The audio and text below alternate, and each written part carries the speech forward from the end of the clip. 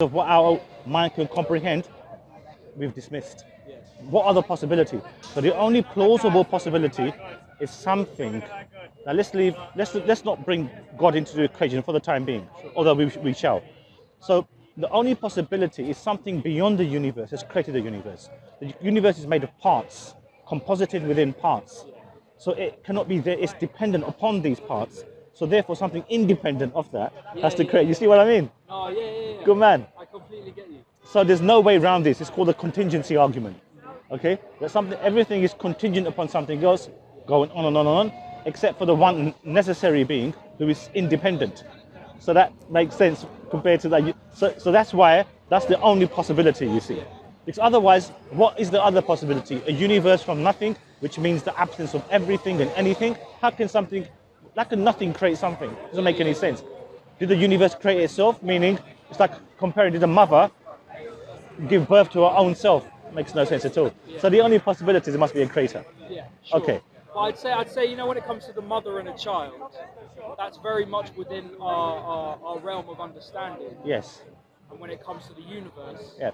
it's a whole, you know, it's a whole other sort of. It's an analogy. God is giving an analogy. For example, did they create themselves? Or meaning No, God is saying. sure. So why then we give that a analogy to the universe? Is did the universe create itself? And it would be analogous to then saying, as an example, like a mother creating herself.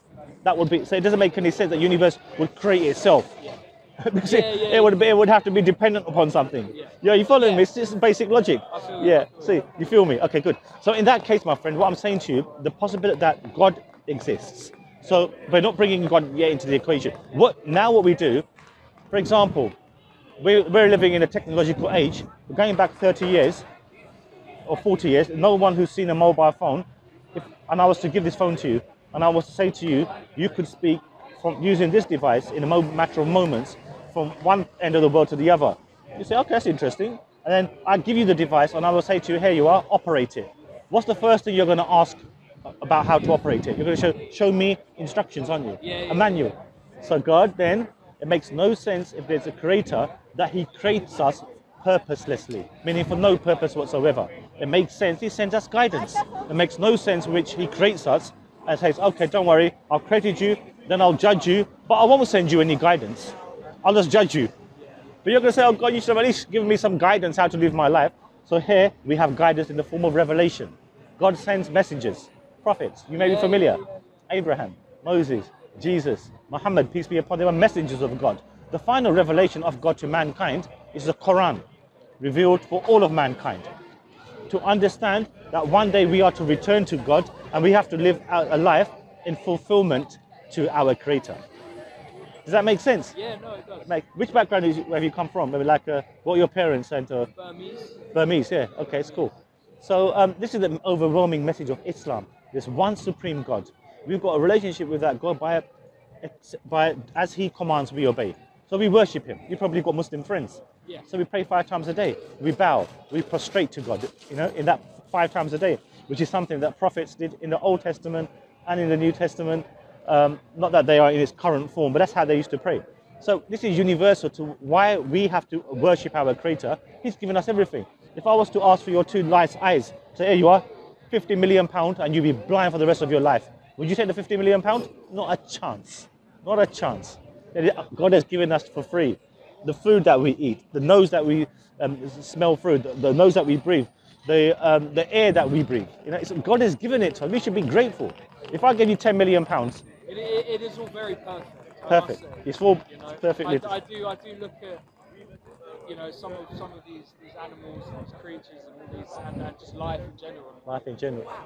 Superbly designed. Like you know when you see like there's a caterpillar. Yes. And then the butt of the caterpillar becomes perfect shape of a snake. Yes. And to look like it's insane. Or you got these butterflies that look exactly like a leaf. Yes, like, and then it goes into a leaf. I mean, but sorry, the caterpillar, its tail then goes into absolutely incredible, isn't it? Yeah. So Allah, God, our Creator, is beyond this. He's created the unit. He's beyond the only independent being. So hence, Islam, its relationship is that we pray 5 times a day, and we do it at all times. We make sure we worship God and God alone. We don't give God, in our religion, we don't give God imagery. So God is not a man. He's not like his creation. He's not a woman. He's not an idol. He's not a statue. He's not a tree. God is unlike his creation. He's beyond the creation. Make sense? It would logically make sense. You wouldn't give anything which would be you wouldn't gender a God. You wouldn't gender a God, or neither would you give anything comparable to it, because it's already from the metaphysical. As me and you speak, if I put my hands out towards you, in between us we've got time, matter, space, energy, all components of what God created us with, rather. So what we observe then, by God's grace, is that we then invite people to know that we're only on this earth for a limited time. You're a young man, how old are you? 20, 21 maximum? 22. 22. That's not a bad guess, is it? So in effect, you weren't here 50 years ago, and we're not going to be here, neither of us will be, I won't be here in 100 years' time. So we're going to be departing. And where are we all going? So he's created us once, and this life is a test for the hereafter, which will be eternal life. Anyone who laughs at that, they're laughing at themselves, because we're here miraculously in the first place. And we're here to be judged by our Creator, which of you is best indeed. So once you know the message of Islam, worship God and God alone. Worship and obey Him. He's the only one worthy of worship. And therefore it becomes incumbent upon you to accept that Creator. Otherwise, we're going to be left in folly. All this, the way I've tried to articulate those points to you in terms of there must be an independent source, and then we've seen about it must send guidance. It makes no sense that it creates you without any guidance on how to live your life, and then He will judge you at the end times. Right at the end, meaning when there is no world, when He'll bring us up and He will judge us. And this is what Islam is inviting. We've got it all, each and every one of us are creation of God, but we have to, at the same juncture, worship Him and Him alone, and give no partners or associates to Him. Does that make sense? That's the message of Islam. To become a Muslim is very, very easy. What you do, you testify there's only one God. Then you testify God sends messengers, of which you're familiar with, I'm sure. Abraham, Moses, Joshua, David, Solomon, Jesus, the Prophet Muhammad, upon whom be peace, all came to their communities to bring them back to worshipping God and God alone. Does that make sense? If you believe that, which you've gone from being agnostic to accepting what I've told you about, yes, there must be a God, into now accepting, yes, well, we have to live a life according to God's will. If you believe that, that makes you a Muslim by proxy. Definitively, that's a Muslim. You might think, I can't be that simple. There must be a catch. Pardon? I'm Muslim. Yeah, then you're a Muslim then. Why don't you testify to it? Why don't you become a Muslim today? What you then do? We do. I'm very much completely open to the idea, even accept the idea that there is a higher life after this one. Because it makes, why it makes sense. Those people who mock it, who laugh at it, the fact that they're here in the first place miraculously, and with all the way everything is conducive to to life or to existence in itself, they're mocking themselves. Because if it can be done once, the Almighty can do it again. So if you believe that, what's your name? Ben. Mine's Mustafa. Delighted to meet you, Ben. Ben, so listen, accept Islam today, become a Muslim.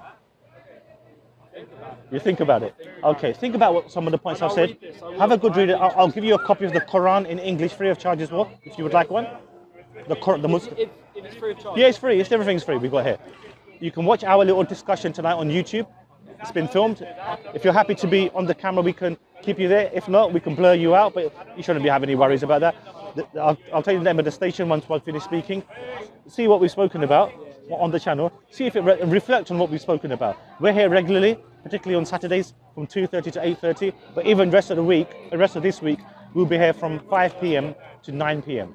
If you want to come by, if it makes sense, Allah can guide your heart. I'm not in the area. You're not in the area? I'm literally just here to visit my brother. Oh, I see. That's cool. I live in West London. West London. Okay, that's cool. No problem at all. So, like I said, reflect on what I've said. Yeah. If it resonates with you, and I think it does, I can sense it in you. It does resonate. It does resonate. Fantastic.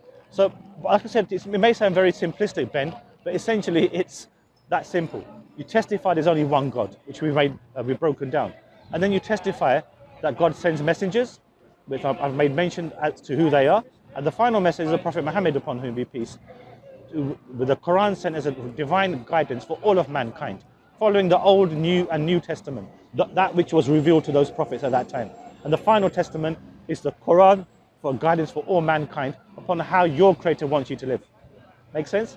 Delighted to speak to you, Ben. Listen, you know what we do now, inshallah. What I'll do is I'll give you a copy of the Quran, and then we can you can review our little discussion on YouTube tonight when you get home. Hopefully hundreds of thousands of views as well. Okay, well, Akhi, you got a Quran for the young man. When I marry a Christian woman, she comes into my house. Jazakallah khair.